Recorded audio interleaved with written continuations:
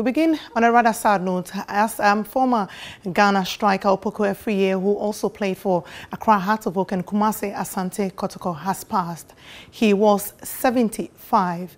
Opoku Afriyie was a member of the 1978 AFCON winning Black Stars team. Died on Sunday, according to persons familiar with the matter. Popularly known as Beye, Afriyie scored all 2 goals in that 1978 final against Uganda when Ghana hosted and won its 3rd title.